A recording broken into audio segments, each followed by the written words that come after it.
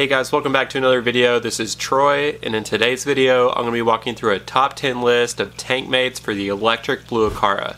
This is one of my favorite all-time cichlids and I can't wait to talk through this one, so let's dive right in.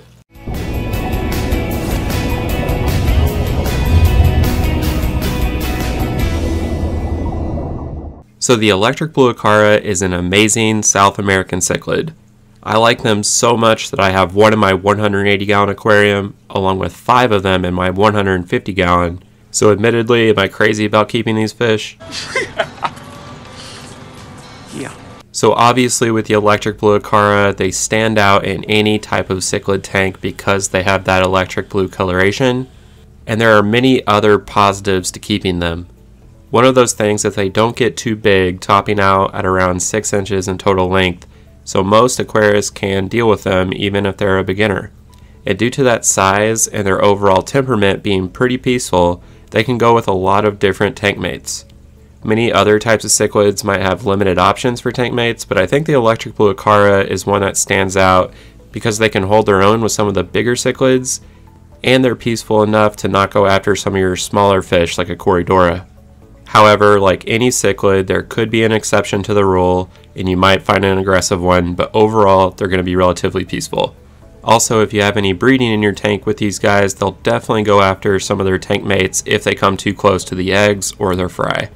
My electric blue Acaras just had a ton of babies in my 150 gallon aquarium, and if my tank wasn't this size, they probably would have caused much more issues in terms of aggression to the other fish, but since the tank was big, the other fish had plenty of space to get away from them.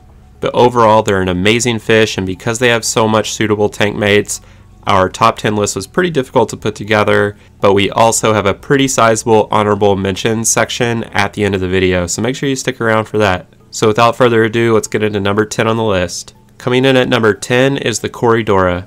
These fish are great because they scavenge the bottom of your tank and they kind of stay out of the territories of the electric blue Acara. Usually electric blue Acaras will leave these little guys alone and they can kind of roam the substrate without any issues. There are many different types of Corydoras that could potentially work with the electric blue Acara, so you have plenty of different options and color variations to go with when it comes to the Corydoras. They're a funny little fish that would provide a lot of personality and an interesting dynamic to any aquarium, especially if you have relatively peaceful cichlids like the electric blue Acara. Coming in at number 9 on the list is the roseline shark. This is also called the Denison barb, and they do really well in a small to medium sized school and an aquarium. These guys will usually swim back and forth, providing plenty of activity to your tank. They can also act as dither fish, which can reduce aggression between cichlids. They also have some really cool color patterns with some silver, that black stripe, and then a little bit of yellow and red as well. I think that color contrast works really well with an electric blue Acara. I've really considered getting a group of these for my 150 gallon South American cichlid tank.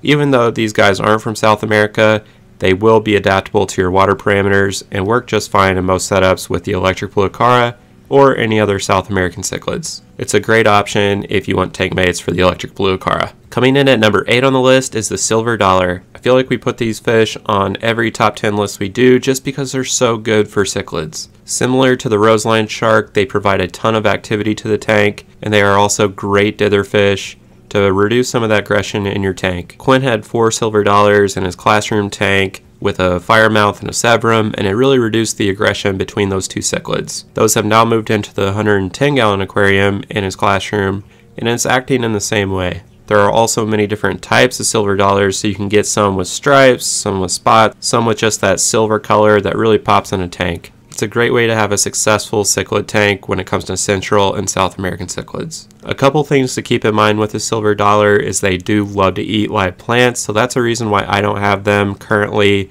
in my 150 gallon planted tank. And they also do grow to be pretty big, so you do want to have a sizable aquarium in order to keep them long term. Coming in at number 7 on the list is the blood parrot. The blood parrot usually has that bright orange coloration that's a very good contrast for the electric blue Acara, making them a really good tank mate option. The blood parrot doesn't get too big that you would need a massive tank to keep them, so that's another plus and a reason that they work really well with the electric blue.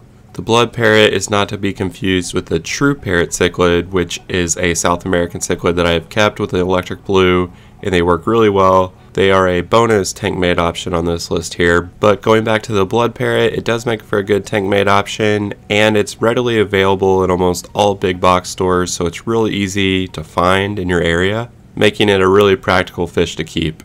Number 6 on the list is some of your larger tetras. This could be your Buenos Aires tetras, maybe your Colombian, Congo tetras, black skirts, bleeding hearts. Anything that's just a little bit bigger than some of your smaller tetras, I probably would stay away from things like the neon or cardinal tetras. Anything that's that small could end up being a snack for the electric blue Acara. But some of those larger tetras I mentioned can be a really good tank mate option that could be schooling and moving around in your tank, providing a lot of activity and adding that new dimension to your tank. So number 5 on the list is the clown loach. Clown loaches are great tank mates for a few options. One of those is that they do stay around the bottom of the tank, so kind of out of the territory of the electric blue Acaras. They also have a really good color pattern on them with that orange with black stripes, and again, that's something that complements with electric blue. The clown loach is also just an awesome fish due to its personality and how it schools around with others and just plays around in the tank, kind of like a little water puppy. If you're going to keep them though, you will need a pretty sizable tank down the line, as they do grow slow, but they grow into very large sizes, and they do require a school of other clown loaches to go together. Coming in at number 4 on the list is the angelfish.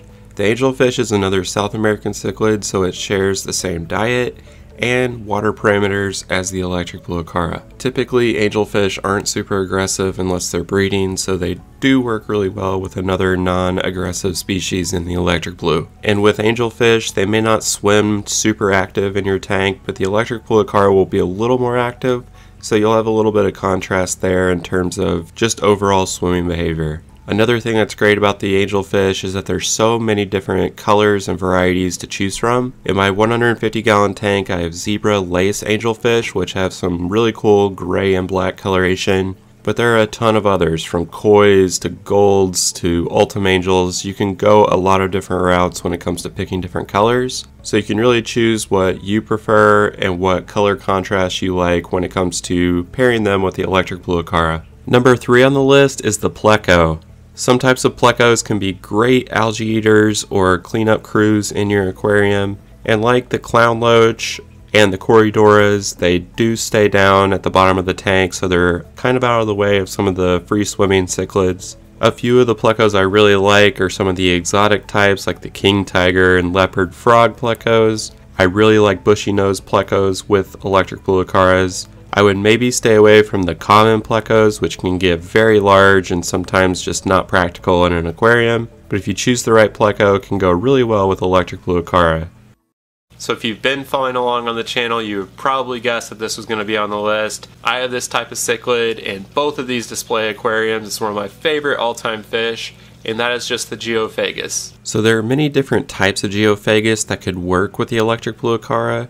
I currently have the Geophagus finni here, and this is one of my favorite types of Geophagus, maybe my favorite. I also have an electric blue Acara with Geophagus tapajos, the redhead tapajos, as well as the Geophagus steindachnerii, which is known to be one of the more aggressive types of Geophagus. But in general, there are many different types of geos that could work with the electric blue Acara. Some of the species get a little bit bigger, which require a bigger overall tank, but for the most part, they are something that most fish keepers can handle. The main thing with Geophagus is that you want a sand substrate so that they can sift through the sand, mimicking their natural environment and behaviors. So if you have a setup with sand, driftwood, rocks, and plants, a great combination is the electric blue Acara with different types of Geophagus species. Coming in at number 1 on the list, and the best tank mate I think for the electric blue Acara, and also one of my favorite cichlids, maybe my favorite, is the Severum. So the Severum is just an amazing fish because they get big, but they're not overly aggressive in most circumstances. You will need a 75 gallon tank or larger for these guys as adults, but even when they get to a very big size like Big Red here in my 180 gallon aquarium, they're really gentle giants and don't cause any issues in a cichlid type setup. Like a few others on this list, there's a variety of Severums in terms of coloration. You could go with the gold or the red spot gold Severum, which is a really good color contrast to electric blue colors. You could also go with the turquoise Severum, the red shoulder, or even the green Severum, which all can work really well. These guys aren't overly active swimmers, they kind of glide around in the tank, but they are moving around enough that it's not like a boring tank setup. So they're really a perfect combination in my opinion in most regards of fish keeping, including the aggression levels, the swimming behavior, and just their overall personality of noticing you when you come up to the tank and just generally being curious fish. That's why the Severum in general is my favorite cichlid of all time, and one of the fish I will always recommend to people if they are keeping other South American cichlids like the electric blue Acara. Okay, so just some really quick honorable mentions, the first being the Waru. These are South American cichlids that would definitely work with the electric blue Acara. The Oscar is another really good option in most cases. You could get an Oscar that's a bit aggressive in some cases, so that's one reason that they're not on this list. Another potential option is the Bala shark, which is one of my personal favorites. Although similar to the Oscar, they do get very large, so you need a really big tank to be able to keep these guys long term. I wouldn't go anywhere below a 6-foot tank with Bala sharks. And then there are some Central American cichlids that could work well, like the Firemouth, the Jack Dempsey, even the convict cichlid. Those could potentially work with electric blues. Sometimes they're a bit more aggressive, and that's why they didn't make the list. Then a couple non-cichlids that could really work well. Rainbow cichlids could provide a lot of color and activity to the tank, and then also gourami, which work really well in your combinations with Severums, Geophagus, and electric blue Acara because they're not overly aggressive, but they can hold their own. Okay guys, that does it for today's video. I hope you enjoyed hearing more about the electric blue Acara and its tank mates. If you'd like to see a similar video done on any other type of cichlid, make sure to leave that down in the comment section below. Thanks again for watching, and we'll see you next week.